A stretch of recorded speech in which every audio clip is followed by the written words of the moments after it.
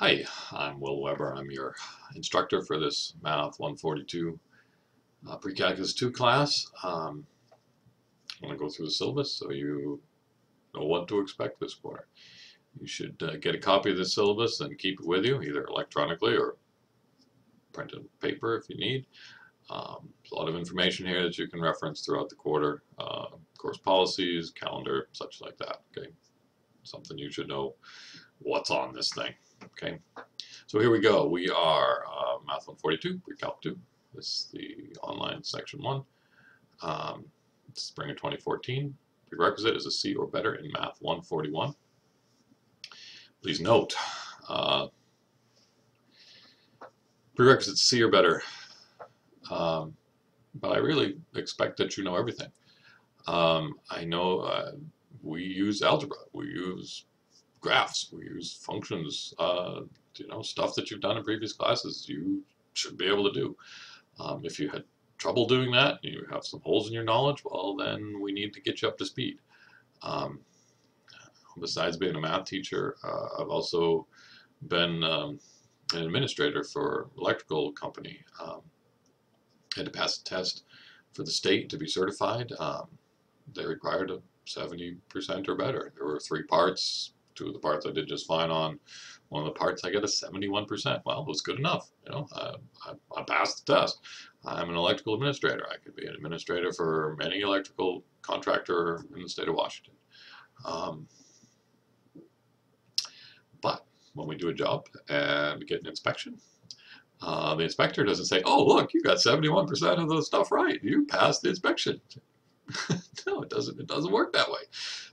You get one thing wrong, you fail the inspection, you have to tear it out, redo the work. You got to get it right. And math's the same way. I mean, you make one little algebra mistake, you're going to not be getting the right answers. You're going to be trying to build bridges, and you're going to end up with them falling down because you made one mistake with fractions or with a minus sign or something. I mean, come on, we gotta get it all. So anyway, I'll help you, but know that the goal is to know everything, not just 70%, everything. Okay, got that off my chest. Now, of course, you've found the website here, wamap.org. This is course number 7409. Enrollment key is 142 if you haven't already signed in, but it's kind of silly you have. You're watching this video. So anyway, here's information about me. I'm Dr. William T. Weber. You can call me Will. My office is LDC 221. My office hours are Monday, Tuesday, Wednesday, Thursday from 12 to 1 p.m. I'm physically in my office. If you're a Whatcom Community College student, which you're taking this class, you are. I mean, if you actually come to the campus, feel free to come to my office. Just because it's an online class doesn't mean you have to only talk to me online. I am in my office pretty much every morning. I have one face-to-face class in the afternoon, 1:30 to 2:35, so I'm not available at that time, but other times I'm around. Give me a call, send me an email, arrange a time to come in. If the 12 to 1 o'clock doesn't work for you, please, I'm here to help. I also have an online office, which you can access by clicking on this link. It's Blackboard Collaborate environment. The first time you click on it, your computer's going to want to download some software if you don't already have it. It's free. It's fine. It's Java based, so you got to allow Java to work on your computer. Anyway, it's a place we can. There's a chat window. There's the ability to attach microphones or cameras or whatever. You can see what I'm doing. You can hear my voice. I can see what you're doing, hear your voice, whatever. Or you can just use the chat window. There's a whiteboard to write on. Anyway, so that's the online environment. In my office, I should be also in my online office. And if you check the online office and I'm not in there and you think I should be, then give me a phone call, send me an email, say, "Hey, Will, can you log into your office and we work there?" And I'd say, "Sure." Anyway, there's my phone if you want to give me a call for 383-3566, or send me an email, wweber@whatcom.ctc.edu. Okay. I'm here to help. So take advantage of that. Here we go, the text. There's two texts we're going to use. The same text that you use for 141, if you took it from at Whatcom. Graphing Approach Precalculus with Limits. Lyle, Hornsby, and Roxwald. I don't particularly like this for Math 142 class. It's pretty good for the 141, but for 142 I don't like the order that things are done in, so I'm using a different text for half the class, and then we come back to that one. So for the first half of the class, we're using a free online book. The link is right here. Just click on that link, you download the PDF, and that's the textbook we're using. Michael Corral. Anyway, so down below when we look at it, the trig book will be use the abbreviation T, so T 1.2 would be the trig book section 1.2. PC 5.9 would be the pre-calculus book section 5.9. Okay, so I use those abbreviations as we go here. So this is mainly a trig course. The bulk of the material is trigonometry. At the end we do some polar graphs, polar equations, and parametric equations. And then the last few days is a brief introduction to limits, which is sort of the first step into calculus. Course outcomes, these are the list of things that the math department at Whatcom thinks you should be getting out of a Pre-Calc 2 class. Sort of overall broad topics. You know, when you're getting ready to study for midterm or final exam, this is not a bad list to look at to see what we think is most important, the kind of things you might expect to be questioned on. Okay, so that's those. Okay, requirements and policies here. I got to give you a grade, so I got to base that grade on something. So here's some things. There's homework. There's two types of homework. There's homework that's in the textbooks, and there's homework that's on the WAMAP page. None of the homework is part of your grade. It's all just for practice. And I say that because I say practice because that's what I think of it as. I've had students call it busy work. Oh, that bugs the heck out of me. I mean, busy work. How do you ever get good at anything? Whether it's playing an instrument, doing a sport, an academic endeavor, whatever. How do you ever get good at something? Practice. It takes practice. I have hundreds of thousands of hours practicing doing math because it's been my hobby. It's been my joy all my life. I do math. That's what I do. Other people paint paintings or play the piano or whatever, and they spend hours and hours and hours doing it. It takes practice to get really good. So practice. So you're in this class, you're going to do math, you're going to practice the math. I give you problems to do. So anyway, on WAMAP there's practice problems. You can work these problems as many times as you want. Get them wrong, do them again. Get them right, do them again. I don't care. Do them as many times as you want. They're within the content of each week. You'll find them. Just practice problems for each of the different types of topics that we're talking about. Okay.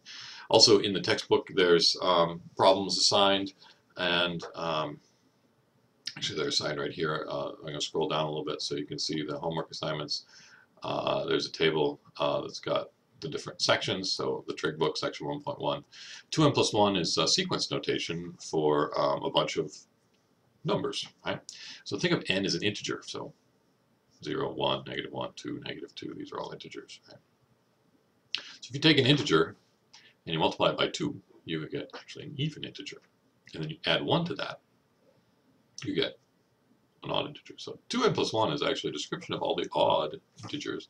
And so the homework from section 2, from 1.1 is you should probably work all the odds. The odds are in the back of the book. You can see the answers. Again, you don't necessarily need to do every single problem. If you're getting them and they're going all right, then sort of skip ahead to the next section and you know the next part of the homework and see if you can do some of the more difficult problems. But make sure you can do them. spend enough time to be good at it. So anyway, there's different things. Some of the sections ask you to do all the problems. Some of them 4n plus 1 here. 4n plus 1 would be, well, 4n would be the multiples of 4, and then you add 1, so this is 1 more than all the multiples of 4, so like 1, and 5, and 9, and 13. Be every other odd, maybe. 6n plus 1 would be all, the odds, like every third odd, right? So anyway, as you can see, the beginning of the course is mainly out of the trig book, and then we sort of transition into the pre-calculus book. Okay, for the last maybe 3 or 4 weeks, we'll be in that the pre-calculus book. So anyway, those are the homework to just practice. Discussions. There's 13 discussion forums in this course. If your eyes are quick, you might have noticed that I just did some pretty fancy editing. Here we go. There's 13 discussion forums. You're required to participate in every single one of them. Okay, the first one is here, week 0, week 1, the introduce yourself. Just read the directions there, introduce yourself, answer the questions that we asked there, and respond to some people. We want to get to know each other and help each other out in this class. So anyway, that's the first one. There's actually 3 discussions the first week, because there's that one. There's the triangle assignment discussion, which is crucial to some stuff that we do. So I want you to do that one. And there's the homework discussion. So anyway, each week there is a homework discussion. You need to make a positive, substantial contribution.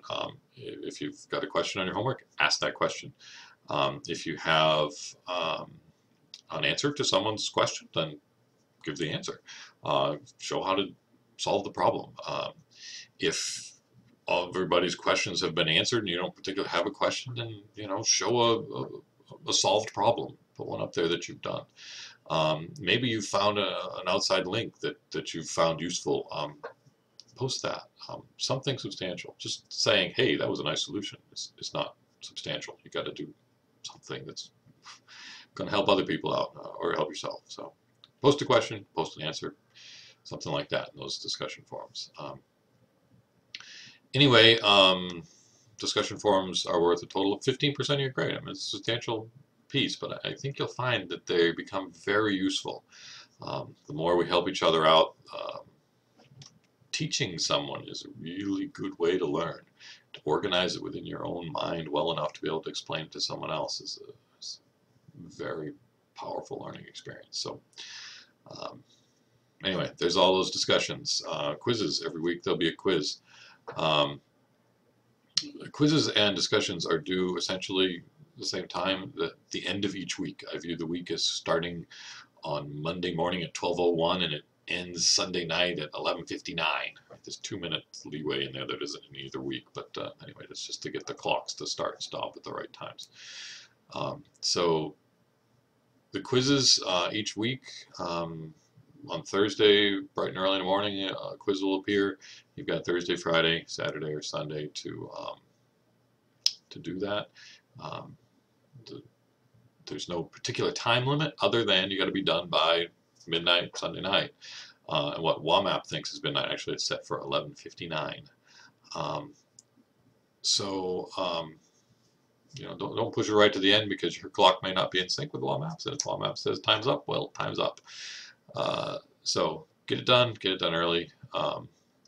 It shouldn't take that long. I don't think of them as long quizzes, but anyway, these are graded. WAMAP grades them. I then come in and double check afterwards to make sure it's grading it correctly, and maybe assign some partial credit sometimes. Sometimes I can see that you've entered an answer that's actually correct.